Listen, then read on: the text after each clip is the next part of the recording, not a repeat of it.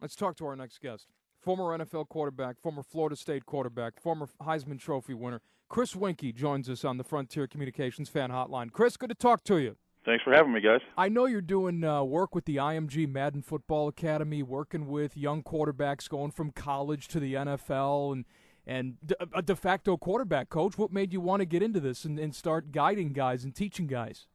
Well, it was a great opportunity for me once I finished playing. I kind of knew all along that I wanted to do some type of coaching. I didn't necessarily know at what level, and being familiar with IMG down here as I trained here coming out of college preparing for the NFL, we really launched a dedicated football academy 2 years ago, and they were searching for somebody to be the director and kind of run the program, and it felt like a perfect fit for me to have the opportunity to work with young kids all the way through NFL veterans. So we've had some success early on. We're working hard and just moved into a new facility out here, and we've got a big kickoff weekend this weekend, so we're excited about the direction we're going and the things we're doing down here. Now, you guys got a lot of players that you're working with, a lot of quarterbacks, but one of them, Ryan Tannehill, and there's a lot of rumors up here in Ohio that the Browns are going to take him at number 4. You're a guy who works with him.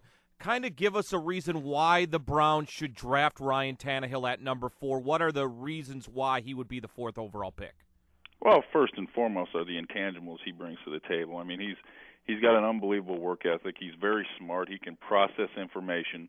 And then from an athletic side, I mean, he's one of the best guys that I've ever worked with, and I've had the opportunity to work with some pretty good ones. And I think when you take the total package, a guy that maybe lacks only in experience because he's only started 19 games makes up for it with his ability to be able to understand things. I think he's one of the guys that will make the transition to the next level probably much smoother than a lot of other guys because of his understanding of already playing in a pro-style offense under Sherman at Texas A&M. And really, his arm strength is better than I think people give him credit for. He can throw the ball with anticipation. One thing I see with Ryan is the fact that he can get the ball out of his hands quick, and he really improved his mechanics while he was down here for a couple months.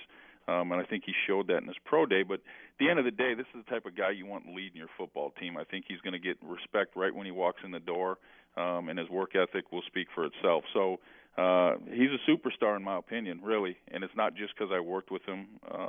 But when you get a chance to spend a lot of time with a guy, you can really see his mental makeup and how he carries himself. And this is a franchise-type quarterback. Chris Weinke, former NFL and Florida State quarterback, joining us here on The Fan. I know last year you worked with Cam Newton a lot, and I've been open on this program. Cam surprised the hell out of me. I wasn't expecting much from him. I know you worked with him a lot. Did his success at the NFL level in his first year, Chris, even surprise you a little bit?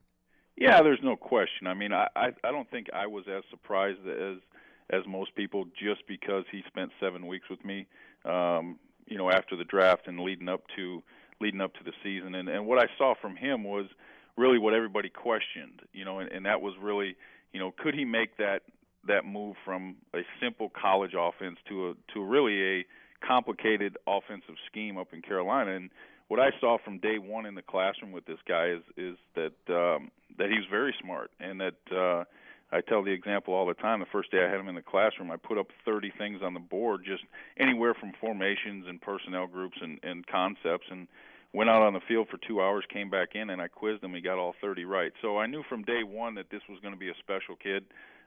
His athletic ability speaks for itself, but I think as he continues to work and continues to get better, he's going to be one of the premier guys, and we just got flashes of that in his rookie year. Chris, I was going to ask you about Christian Ponder. I grew up in Minnesota, actually the same age as you are, and got to watch every Ponder game. And the thing I look at with Christian Ponder is towards the end of the season, he had trouble reading the safeties, and now people are questioning whether he's going to be the starter there and maybe in a battle with Joe Webb. How have you seen Christian Ponder's progression? Well, I've had a chance to work with both the guys. Christian and Joe Webb both came down here and worked with me for a period of time last year, and I was impressed with both of those guys. They're similar in some ways and different in some ways. And what I know of Christian is the fact that he is very smart, that he understands the game. People sometimes forget, especially today, that playing quarterback, especially as a rookie in the NFL, is one of the most difficult jobs out there.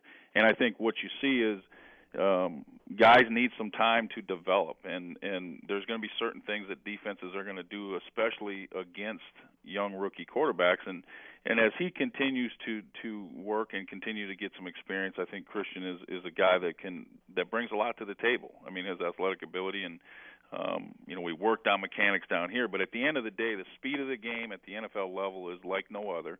And guys just have to continue to work on processing that information and making good decisions. Chris Weinke, former NFL and Florida State quarterback, joining us here on The Fan. I know you're working with a couple of Big Ten guys, Kirk Cousins and Russell Wilson, who we saw a lot of this year. And, Russell Wilson surprised me as what he was able to do. Do you see an NFL quarterback, though, when you look at Russell Wilson? There's no question. I was very fortunate to have three guys work with me, and that's, Ryan Tannehill, Russell Wilson, and Kirk Cousins. And, Russell and Kirk are obviously played in the Big Ten, but more specifically, you've got a guy like Russell that was able to have success at NC State, transfer, and in 21 days teach himself the offense and be named a captain at Wisconsin and have great success. Really, they lost 2 football games on Hail Marys at the end of the game, and if they win those games, they're probably vying for a national championship. I know this, the guy's 5'11", but he plays like he's 6'6".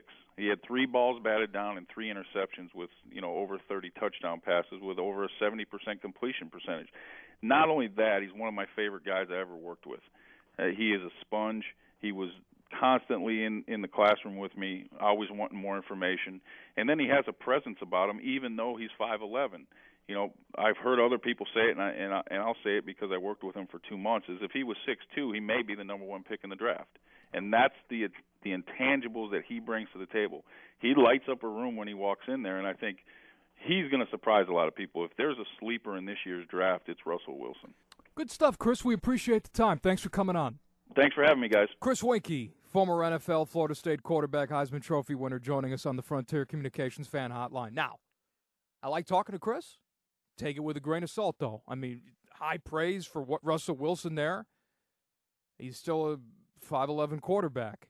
And, 2, it goes back to my original point about all the quarterbacks. It's pop in the tape. You can have great mechanics and look great on the practice field and all of that stuff. You can run as fast as you want to run. But the bottom line is you can't simulate a game-time situation. Does he change your opinion of Ryan Tannehill? No. I mean, he seems to have no doubts that he will go to the NFL at the next level and be a very good quarterback. Yeah, I don't think so. I could be wrong. You never know. I mean, I've been wrong in the past. We all could be things. wrong. We've all been wrong in the. It's a guessing game. But I just don't see it. Even guys who are paid to do this for a living, professionals, they are frequently wrong. There were people, Mike, a couple years ago. Case Keenum was going to be a great pro quarterback. I don't know where even he is projected to go in this draft. That's a good point.